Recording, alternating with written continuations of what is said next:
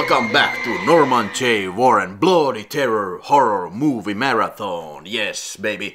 Prey is next up on our list, and Prey, or like they say in the United States, Alien Prey.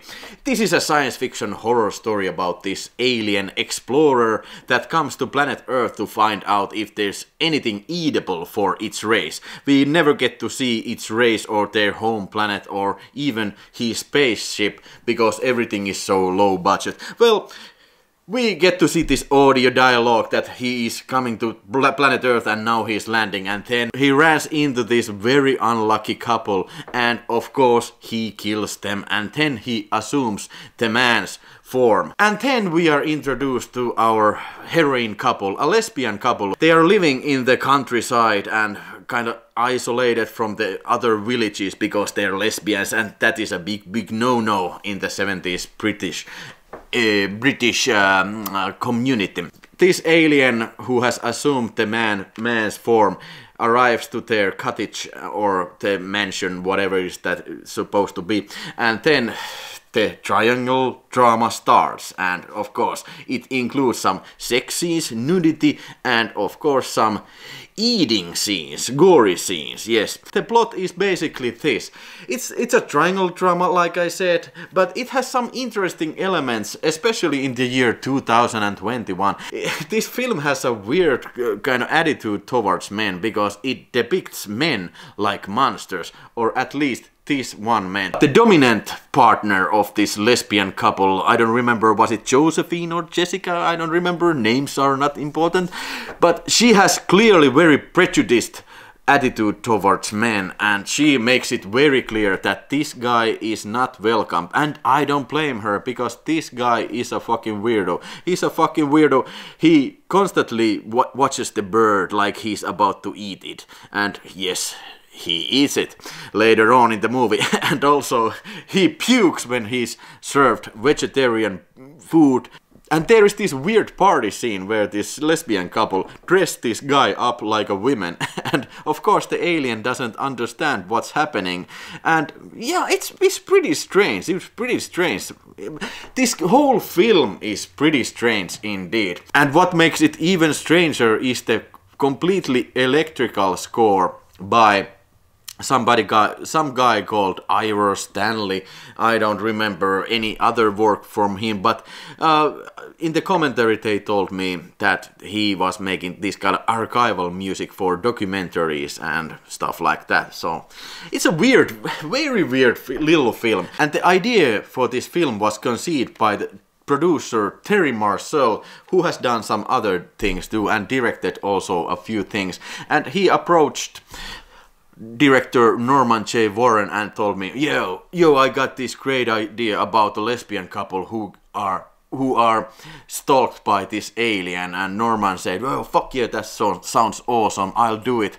And then he got told that, well, actually we don't have any script, and we are going to shoot in Shepperton Studios for 10 days, and we are starting in 3 weeks. So holy, or was it even 2 weeks? But holy shit, to shoot a movie with £50,000 budget in 10 days, or was it 11 if you count the last night? count the last night as one day. Well, that is an achievement, and I kind of appreciate the film more when I heard about this production in the commentary. The film is only 85 minutes, but yes, like The Satan's Slave, this is kind of slow burner too. I understand where they're going with all this slowness, and it kind of makes shocking, the more shocking these scenes where this alien actually shows his face. You know, it's kind of crude makeup, but it kind of looks like a children's Fox makeup, but it's kind of creepy. It's kind of fucking eerie, especially the scene in the bed. Everybody who has seen the film remembers that scene. I would give it 2 stars, but after learning this production cycle that this film had, I gotta hand it to the makers and give this film 3 stars, but a weak 3 stars. Let's call it a weak 3 stars, yeah. This thing here is mastered in 2K, of course, like the others in this box, and the picture quality is very, very clear. And compared to these babies I have here, this is the Prey on Finnish VHS tape, Hurley tape. Check this out. Check this cover out. Check this out.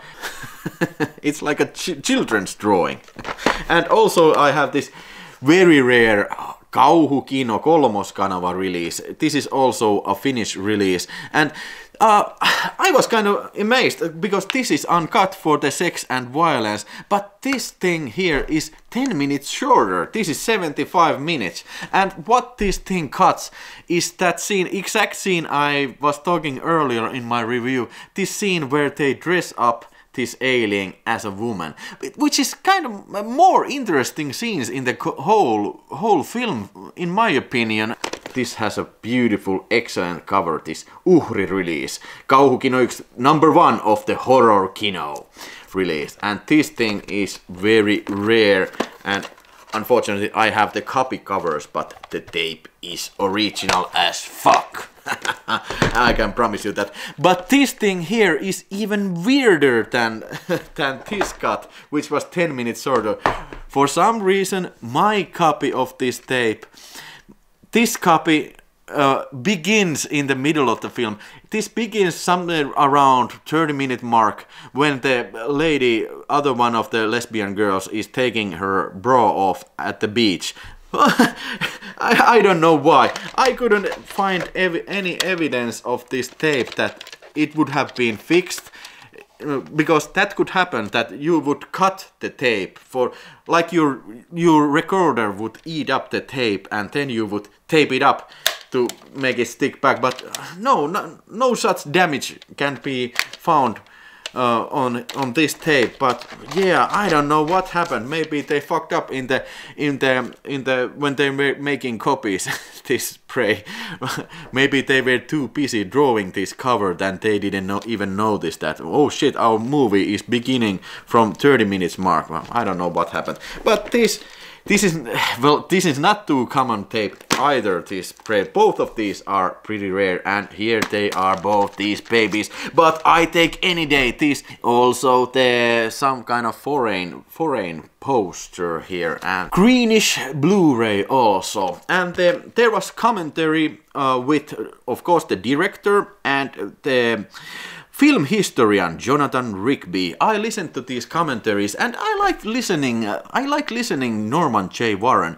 He has very much to say about his productions, and he seems to remember very vividly about everything that happened in the sets. And if you listen to commentaries and you watch the extras, there's gotta be some parallel things that come out. You know, same things are repeated over and over, but I guess you cannot avoid that. Another extra here is BHP interview with Norman J. Warren. It was an hour-long interview, and also Norman explaining about the productions and also the early years after the war, what was it like to live in London, and fascinating stuff. Also we have the Anchor Bay DVD documentary Keep On Running, 34 minutes about the making of this film, with director and other members of the cast remembering their experience on making the Prey, and also the infamous mud pond scene. Ooh shit, that's gotta be nasty. You know, the